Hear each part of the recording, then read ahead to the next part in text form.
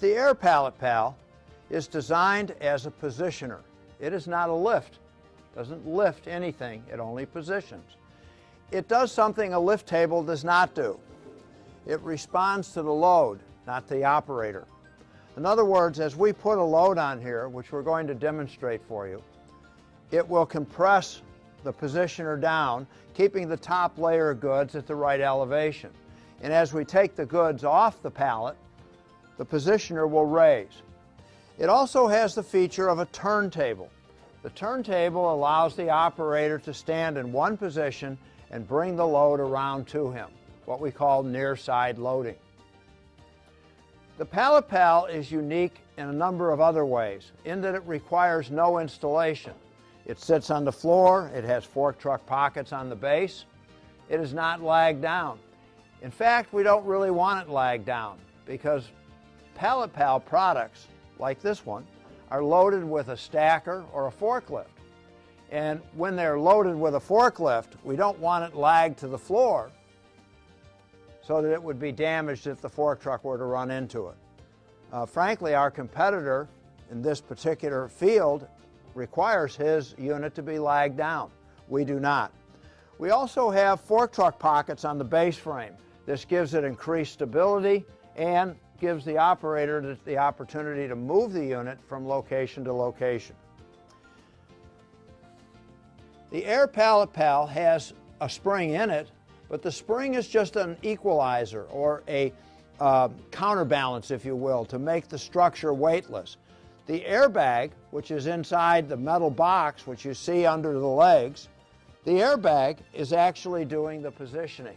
There's only one adjustment on an air pallet pal, and that is filling the bladder with the proper amount of air.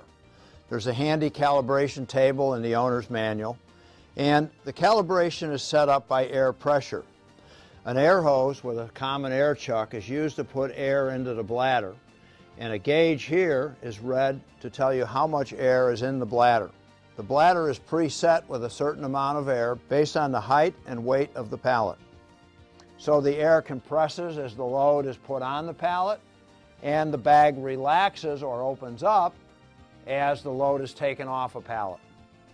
We're now going to load a pallet onto this pallet pal to show you how it works.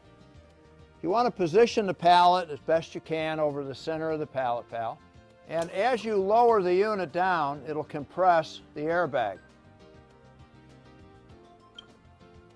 You would then move the forklift or the stacker out of the way.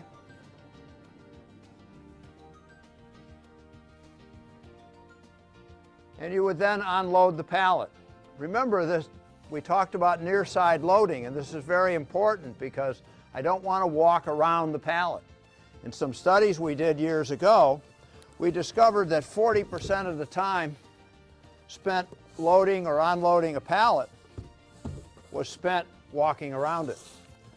So the advantage to the air pallet pal's turntable ring is the ability to stand in one place and get the job done faster.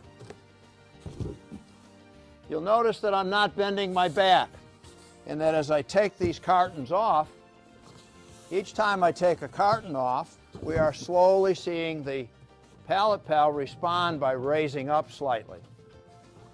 It's passive. In other words, it raises and lowers based on the amount of weight that sits on it. But you'll notice that whether I'm taking the first layer off or the second layer off, I'm always standing erect. And that's very important because the air pallet pal allows the operator to avoid bending his back or reaching across the pallet, which would be back extension.